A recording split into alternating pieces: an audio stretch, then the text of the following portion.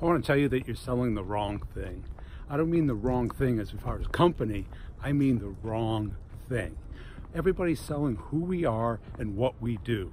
Customers don't care about who you are and what you do. They may want to know it, they may want to understand it, but if you're selling that, if you're selling it, this is what we do, they look at you as a commodity, and they're going to compare you to the other people that do that and how they are doing it today.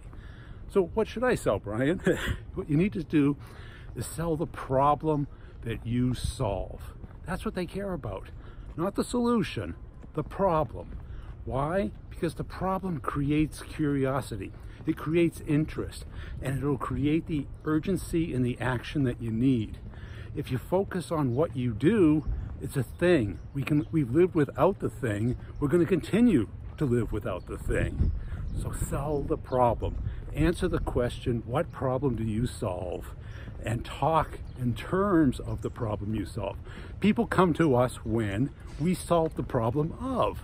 This will get you deals. If you like this, give it a thumbs up. If you don't, put a comment. Put a comment anyway. Love to hear from you.